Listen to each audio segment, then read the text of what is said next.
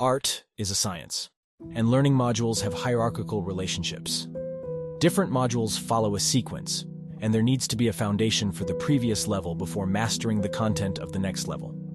Insufficient understanding of the previous level module will hinder learning at the next level. Without understanding perspective, it is difficult to comprehend light and shadow. Without understanding light and shadow, learning color will also be difficult. This is why progress can be challenging even after watching many tutorial videos. The lack of basic knowledge can hold me back. I've hit yet another wall in my painting. Well, to be honest, this happens about 99% of the time. All I can do is try to solve the current problem as best I can. This time, I went back to basics. Perspective. The exercises that I once ignored, thinking that I understood them, turned out to be poorly understood. I only had a vague grasp of the basic concepts. I am a pragmatist. I'm only interested in learning about something if I know what it can do. But I'm having trouble expressing myself in different ways because I don't have enough basic understanding. So I need to fix these problems. How to use a perspective grid. I am able to draw a perspective grid or find a photo as a reference and locate the perspective grid within it. However, there are two problems. When the vanishing point is very far away, the canvas has to be large. When sketching, I don't usually look for vanishing points. For simple objects, I follow the larger in the foreground, smaller in the background rule. However, when I add more objects, I encounter problems. How can I find vanishing points in my sketch and create a perspective grid to assist with drawing the correct perspective? How to calculate proportions. For example, how to calculate two equally sized squares drawn in the same space. As long as you know how to ensure correct perspective and proportions, you can draw anything from any angle. Let's solve the problems. When I need to draw a chair, I can use a rectangular box to determine its perspective. This box is made up of two cubes. How can I draw the first cube and the perspective grid? The mistake I made before was drawing the perspective grid first, which often made it difficult to achieve the desired perspective. At the start, there is no need to determine the vanishing point. Simply draw a square box by hand. If you cannot determine the box's proportions, you can use a 3D model as a reference. Then, locate the vanishing point and correct the lines of the box to ensure proper perspective. How to draw a perspective grid in Photoshop.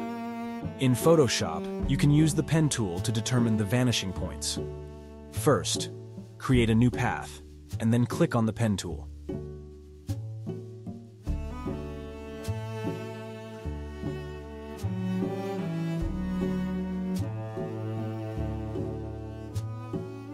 Now it is easy to check if the perspective is correct.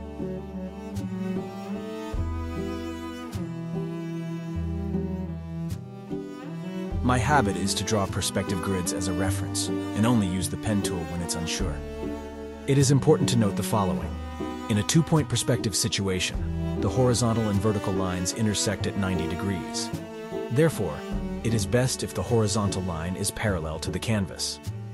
If it is tilted, the difficulty will increase exponentially. It's much easier to draw a perspective grid in Procreate. Turn on Drawing Guide. Edit Drawing Guide. Simply click on the screen to determine the vanishing point. If you turn on Drawing Assisted in Layers, the lines you draw will align with the perspective grid. This way, you will never draw incorrectly.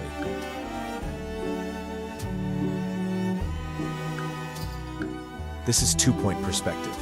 When using three-point perspective, an additional vanishing point will be added above or below.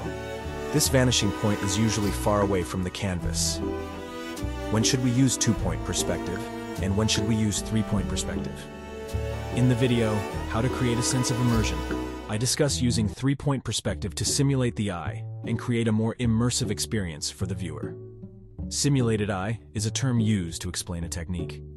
More accurately, it refers to the angle of vision that creates the effect of objects appearing larger when closer and smaller when farther away. This is a camera. The camera is oriented parallel to this cube, presenting a two-point perspective. If the camera is pointed downwards, the distance from the camera to each end of the square will be different. The farther end will appear smaller, creating a contraction effect, which is three-point perspective. It will be more intuitive to view in 3D.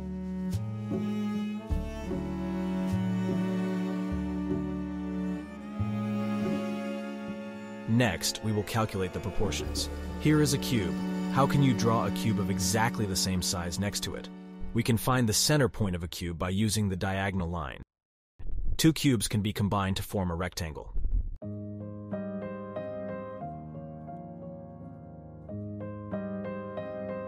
The center of the rectangle will be here.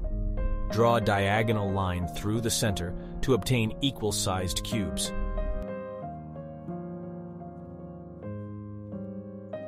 This method can determine the orientation of space, allowing us to understand the proportion and position when placing objects within it. We will use drawing a room from different perspectives as an example.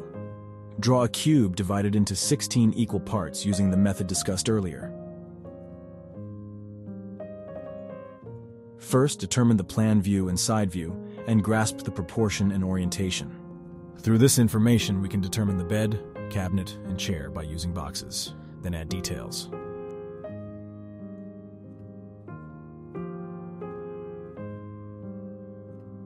The same method applies to other angles as well. This one has a proportion problem because the first example is not an isometric cube. This is the last example. You may have noticed that the angles of the pizza box and the chair are not consistent. How can we calculate in this situation? In the video, How to Create a Sense of Immersion, I discussed the method of using the angle of the section, where the angle increases as the distance from the horizon line increases, and vice versa. This technique is suitable for drawing outdoor scenes or sketches. However, if you want more accurate drawings, you will still need to do calculations. Regardless of how many sets of perspectives, their vanishing points will always be on the same horizontal line. All we need to do is add another path and draw an additional set of perspective grids as a reference. For complex objects, there is a hack that can be used as long as you are able to draw a box. For instance, how can we place the pizza inside the box? There is a very simple method.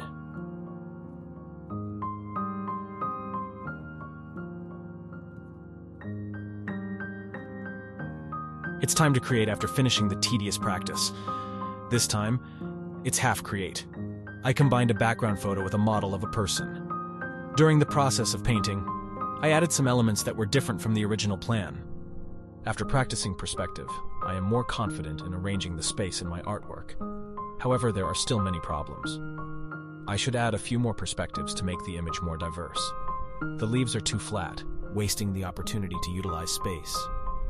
The composition's focus is on the character rather than the color relationship. I always rely on 3D models for characters and have never specifically practiced anatomy. I find it very boring to tackle a single task alone, especially perspective. Next, I will gradually transition to learning about anatomy and lighting. Please remember, when you practice, you love art, and then art loves you. Let's encourage each other.